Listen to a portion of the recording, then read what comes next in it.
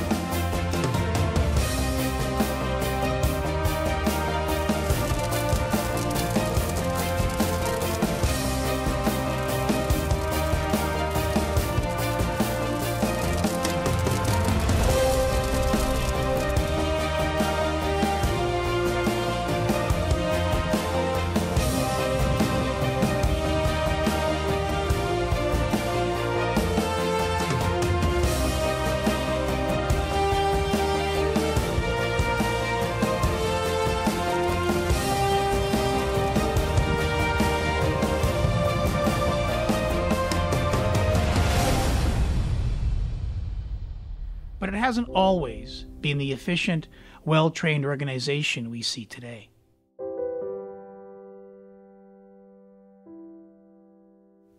In 1898, the hamlet of Swift Current had a volunteer fire brigade.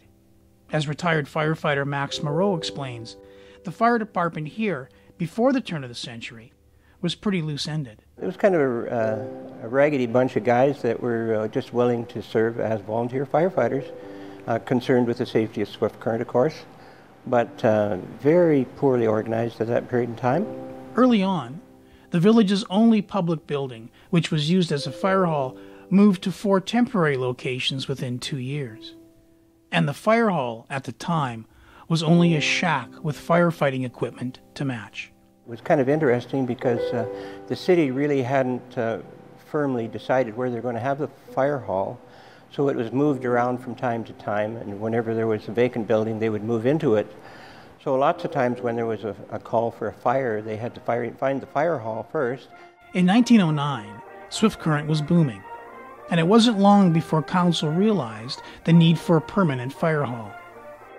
With a budget of $12,000 and a group of day laborers, they were finally ready to move into the new fire hall in 1910. With the incentive of free lodging, they organized the volunteer fire department with Edwin J. Cooper as the first fire chief. But unfortunately, the excitement of the new fire hall was short-lived, as it was gutted by fire in 1912. That fire not only highlighted the need to improve building regulations, but it also forced the town council to build a proper fire hall. Back then, there wasn't any stipulations as to the building code, so consequently, most of the homes and businesses in the city of Swift Current town at that time were wood construction. Of course, they heated with coal and wood, and their lighting was kerosene, so the opportunity for fire was certainly there, and it wasn't until later on that they established a rule in council that made it mandatory for businesses especially to build with brick. The new fire hall marked the beginning of a new era for the growing community. It was completed in 1914, and that was kind of the start of a major fire department in the city of Swift Current. That building still serves as Swift Current's fire hall today, and it was also the location of City Hall from 1921 to 1959.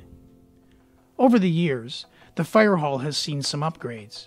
There was additional square footage added in 1975, as well as 1987, to allow for storage of bigger vehicles and equipment. It was used as a police department for a short period of time, and the courtroom was up in the top floor. And then again, after the police moved, after the RCMP took over here in the city of Swift Current, that portion of the building was restored back to storage for firefighting equipment.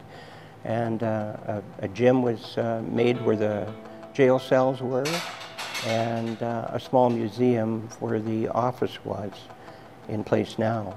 Not only has the fire hall improved over time, but so has equipment, vehicles, and the technology used to suppress fire. Well, the ladder trucks, there was definitely a big thing, the snorkels and the extended ladders, and of course now we have tankers. We're dealing with dangerous goods, so we have a truck that's designated for dangerous goods. Motor vehicle accidents, the equipment's been updated there. They have the state-of-the-art equipment. They've got the state-of-the-art manpower. They're well-trained. High-angle rescue, trench rescue, dangerous goods, just goes on and on. We've got a fantastic fire department here, probably one of the best in Canada, I would say. From the first chemical fire engine to aerials, pumpers, and tankers, the Swift Current Fire Department has been a leader in developing firefighting strategies over the past 100 years. Quite an evolution. When you look back, this department has changed a lot, and right across the province in terms of firefighting. Techniques are better.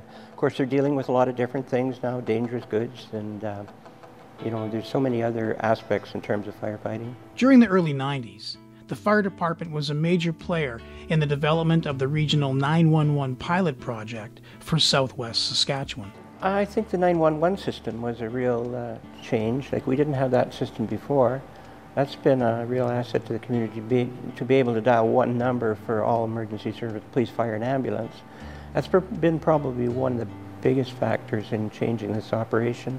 As equipment, trucks, and methods evolved throughout the years, so has the role of the fire department within the community of Swift Current. No longer is their main priority solely the fighting of fires. Today's responder is dispatched to every type of emergency situation, with roadside accidents one of their largest areas of responsibility. Also, public education, both in terms of fire prevention and in terms of ensuring that systems are in place to minimize the damage should a fire occur. No longer a sole focus job, it is a multifaceted career. In 1946, Fire Chief Lovestone was the first full-time paid firefighter. Under his leadership, the department's staff was increased to 12 full-time paid firefighters by the time he retired 10 years later in 1956. In the years to follow, the Swift Current Fire Department became very proactive in promoting and educating the citizens in fire safety awareness. Oh, definitely. The public should be informed as to what they have to do to keep their premises safe. Along with that awareness came the mandatory use of smoke alarms, improved building codes, and the use of sprinkler systems. With the increasing responsibilities of the fire department also came the recognition that physical fitness plays an important role. These guys run, they train hard. It's necessary. Sometimes the job can be very demanding physically, especially when you get into motor vehicle accidents, situations like that. High-angle rescue requires a great degree of fitness to rappel down those ropes. Today, the Swift Current Fire Department prides itself on safeguarding our community through prevention and protection. All crew members are certified fire inspectors, EMTs, as well as fire prevention educators. Oh yeah, they've got to be physically fit, they have to pass an aptitude test, they have to be EMTs. They have to be well qualified before they can even apply for a job. During Max's 10 years with the fire department, there were significant fires and events that stood out. That tanker bus collision on the Trans-Canada Highway 20 miles west of here was a major event. 23 young CPR workers lost their lives in that incident, and our department responded to that. It was not a good day. Our city was in shock as a result of that, and of course the Fairview rink was set up as a morgue to handle the lost, and yeah, it was a very difficult day. And then again, the bus accident with the 4 hockey players that we lost, that was a tragic day too, and our guys responded to that, and I don't know whether they've really ever recovered from that, because these were people that they knew playing hockey here in the city of Swift Current. Really a loss, you know. Max believes the mental training is equally as important as the physical to the modern-day firefighter who has to deal with tragedies. They have a post-traumatic stress program in place here for tragedies where individuals, firefighters, are exposed to tragedies, and they deal with that and keep everybody healthy physically and mentally. For Max, he always had a desire to be with emergency services, police, fire, or ambulance. It didn't matter, as long as he was able to contribute. It wasn't until years later that my dream came true in 1978, and I had worked at a number of different places then. And then all of a sudden this opportunity came up, and it was almost too late because I was 38 years old. Not too many departments hire on guys that age, but they hired me. I was reasonably fit, I guess, and passed the aptitude test, and yeah, it was quite a ride after that. It was exciting. I miss that adrenaline rush still to this day, and every time the sirens sound, I get a little bit excited.